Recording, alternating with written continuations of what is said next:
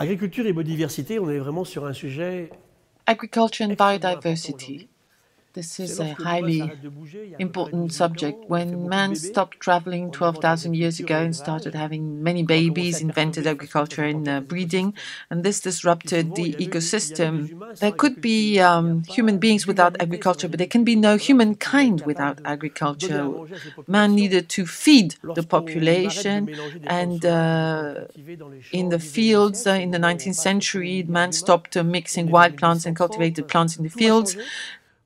Then everything changed, irrigation was invented, plants were selected, genetic work started, intensive agronomy with high levels of pesticides, insecticides. Many babies were born, and the human population has multiplied by 3 between 1950 and today, and agriculture had to keep pace.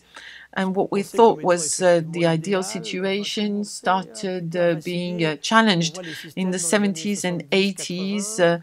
The dark clouds started accumulating over humankind, pesticides, insecticides, soil pollution, destruction of pollinator insects. Pollinator insects are absolutely vital because except for a few plants such as cereals, many plants are pollinated, fruit and flowers, and if we lost them, the loss would be 180 billion a year to pay the women who would have to replace bees and pollinate plants manually.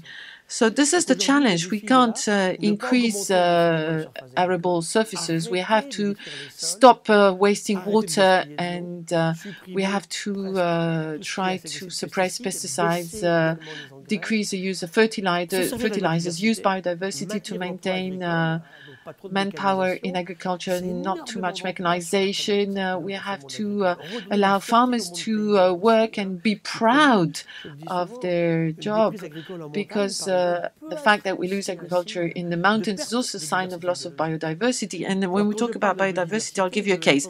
There was rice dwarfing, a viral epidemic in 2007, and obviously this had an impact on millions of people in the local population. It was necessary to test 6,300 varieties of rice to find one lost in a Himalayan valley that resisted the virus.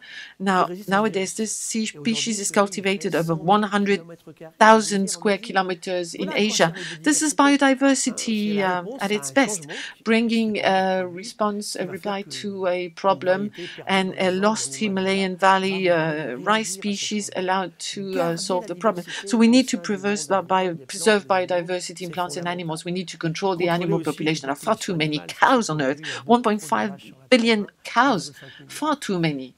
We need to respect nature. We need to create agroecology intensively and also organic growing, but we can't grow plants organically everywhere.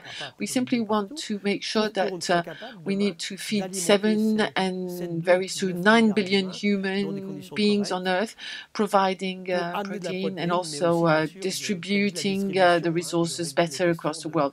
This is a huge challenge, agriculture and biodiversity.